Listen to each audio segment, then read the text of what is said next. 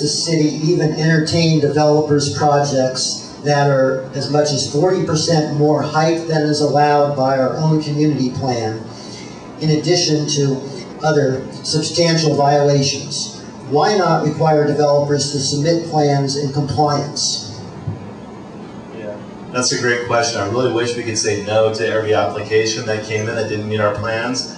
Unfortunately, under California law, you basically can't eliminate someone's ability to request a variance or an exception from the rules. So in other words, if you want to build a high-rise in a single-family zone, you can ask. You'll never get it, but you can ask.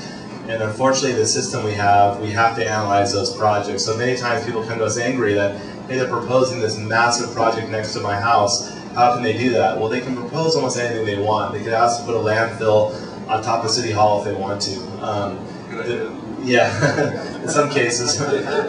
So the rules require us to analyze those projects. The good news is the findings we have to make, we have to look to those plans for guidance. And many times they don't fit within those plans. Unfortunately, land use in Los Angeles is a political process, and it goes up to your elected officials. And that's where groups like this and your collective voice really do have an impact. I haven't seen a project approved yet where the council chambers is filled with people concerned about it. Normally they listen to those people very loudly and very intently. But basically, when we see projects like that are 40% over what's allowed in the plans, us as your stewards of land use, look at those projects very skeptically. We look at what the regulations are. Now, there are some areas in the city that are very out-of-date zoning. So, for example, downtown Los Angeles is treated the same way the Valley is in many areas. So if you want to put a high-rise on Grand Avenue where we want a high-rise, you have to go through a process that sounds like you're trying to do brain surgery. But at the end of the day, it's what we want you to build is a high-rise on Grand Avenue. And so there's some cases you may see that where the zoning is so antiquated and old that we haven't kept up with updating those zones. But in many cases, when you see something 40% over what's allowed, it's just flat out they can ask for it, but in many cases they won't get it. Marshall Long asks, he's not here, but he asked, what is your view of the Ventura Boulevard specific plan and its enforcement? I think it's a great plan. Like any specific plans, it's really a snapshot in time from many people probably worked on that plan in this room. It was really to curtail the growth of all the commercial development and office that was going in along Ventura. It's been used for other purposes since then. I think it's had a really good benefit. I do think there are some issues that could be updated in the plan. I think we need to look a little closer how residential fits in that area. We've had some large projects that have been able to combine lots that I think kind of got around the intent of the plan. But like any plan, I think every once in a while we have to evaluate it and make sure it still meets the goals and the objectives it started out with and kind of learn from what we had in place. But to be careful not to open something up that could actually be allowed to be changed in a way that wouldn't be effective. Ellen Vukovic asks, what is your position on opening up the Ventura Boulevard specific plan? And secondly, are you aware that a group representing the interests of all the communities under the plan met and voted against opening up the plan? No, I'm not aware of that meeting, but definitely we look to the people who live by that plan and see what their interests are, whether or not they want to evaluate it or not. There's a way to study things without opening them up. We can do, a study with our staff, a field level study, work with community groups. Even some homeowners associations have done their own studies and come back to us and said, here's some of the pressures we're seeing, here's some of the issues, here's some of the out-of-date items. So I'm not a big fan of adding on work programs and opening up a plan where people aren't interested in opening it up. We have plenty of work to do in the city and plenty of areas of plan, so if there's not a consensus from the community to open it up, I wouldn't see any reason why we would take that on. And a follow-up question by Ellen Vukovic is, the city attorney has advised that if the Ventura Boulevard specific plan is opened up, any interest can participate and make suggestions that could threaten the viability of the entire plan. Is that your understanding? I think everyone has a voice at the table, but to say by evaluating something it would threaten it, I'm not sure it's quite that clear cut. Again, I haven't heard any discussions or any high-level need to really investigate opening up that plan. Cellular communication facilities are a discretionary action where we have what's called a conditional use permit, where we evaluate the social areas and working with the carriers and tell them, there's certain places for this infrastructure, there's also places they should avoid, and making sure they understand that's been helpful. Sharon Landler asks, and I don't know if this is in your jurisdiction or not, how do restaurants get to take over sidewalks? Do they need permits? If so, are the permit requirements enforced? Good idea. Yeah, it's actually with the Board of Public Works, the Bureau of Engineering handles that, but I have a little information on that. It's called a revocable permit. So they have to get permission to encroach upon the sidewalk. The unfortunate part, there's actually a council motion we're looking at this, is when someone adds sidewalk dining, which in some areas like on Ventura is very attractive. It adds for a vibrancy, kind of a public area. With the weather we have in Los Angeles, it's nice to have a coffee out on the sidewalk enjoying the sun. The problem becomes we don't provide parking for those tables. We have some restaurants in the Fairfax area that have more seats outside than they do inside.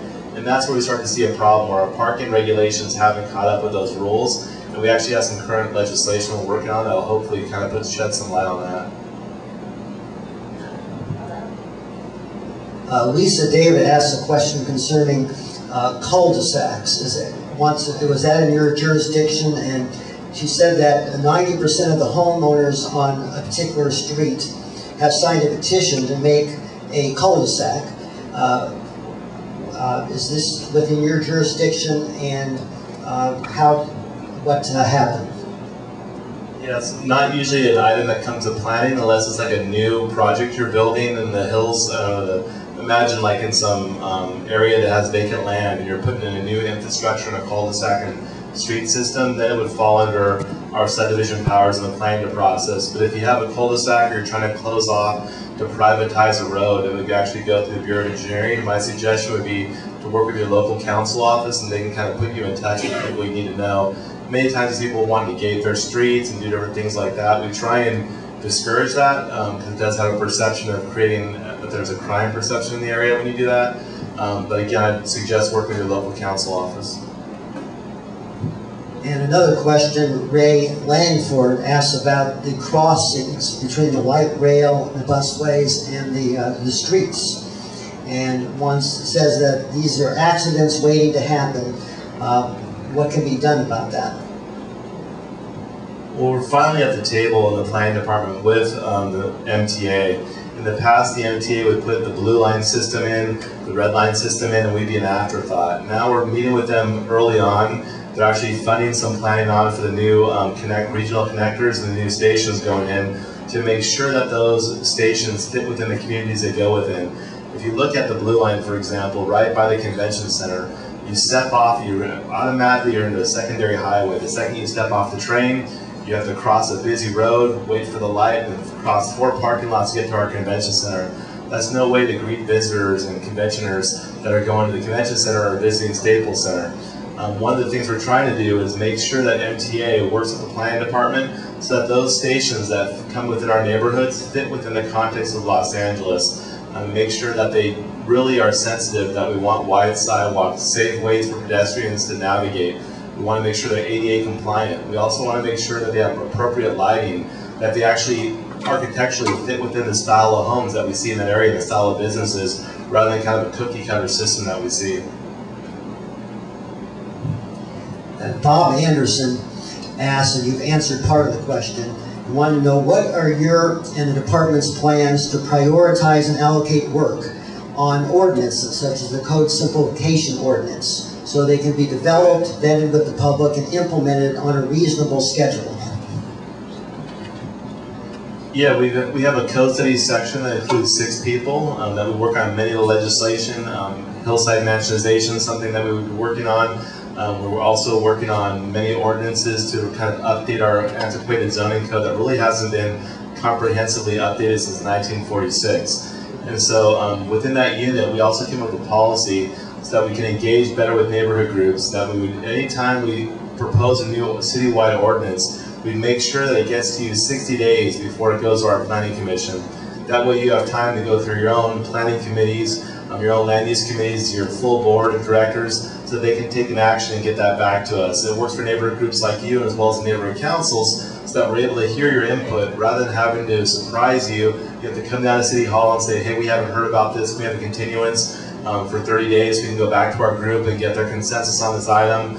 So we're really trying to make sure that we get your input in early in the process, and that's one of the things we're doing to prioritize our items, is making sure that when we move quickly, we're not moving so quickly that we can't gain consensus on these items.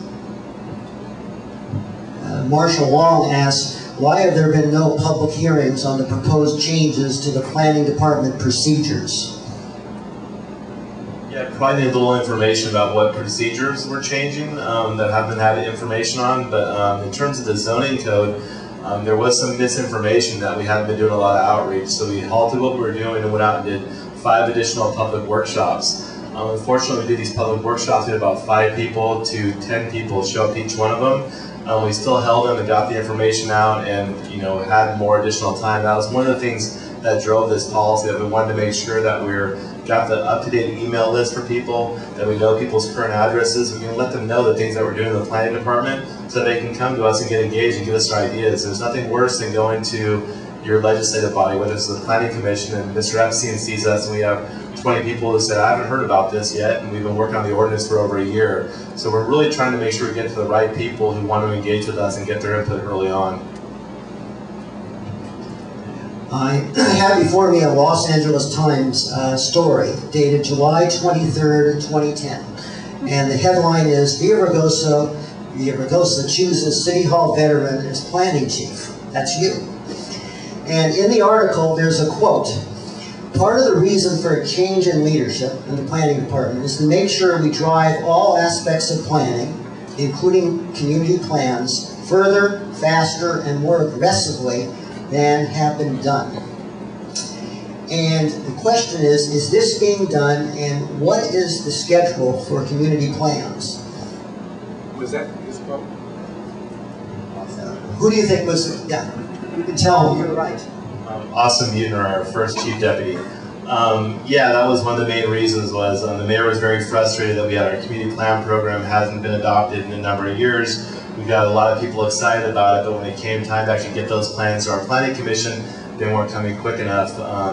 And he has some really good ideas about that. He was actually correct on that issue. And part of what we found out was we were challenging our staff with too many things on their plate. We're asking them to review large high-rises downtown like LA Live, and at the same time work on the Hollywood community plan. So what we've done is we've kind of created a firewall. We've given those people specific projects like the community plan updates, given them the right amount of resources, and told the council they can't steal those resources back from us, that if they dedicate these to our planning program, we got to keep them there until we finish those plans. And like I talked about earlier, we fought to keep that $1 million, but basically not rolling over for the whim of the day to use the money for something else, and making sure that we have secure funds to continue our planning process and be more aggressive and vocal about the importance of that. So we have 5 plans right now going through the process. We have Studio City, sorry, not Studio City, we have Granada Hills is going through the process currently, Silmar, we also have South LA, Southeast LA, and West Adams currently going through, and the Hollywood community plan is probably the closest one that'll be coming through. And then we'll be taking on a few more plans right after that, really focusing around where the new transit investment's going. But we're still doing many plans in the neighborhood that's short of a community plan. In some areas, a community design overlay to make sure that we have consistent architecture and well-designed projects going through. We're also going through and adding new specific plans in certain areas. We're also doing different overlays to make certain areas more pedestrian friendly and have traffic kind of slow down in certain areas where we've seen some accidents happen. With that, before we ask you, yeah, please clean up. Please come forward to speak with Michael if you have any individual questions. Look forward to seeing you next month. We're going to be discussing in part the new Coliseum that's being built for the new NFL football team in downtown Los Angeles. Not a done deal. Maybe. Maybe, yeah. Maybe. Maybe is right. Thank you for coming. No, not maybe.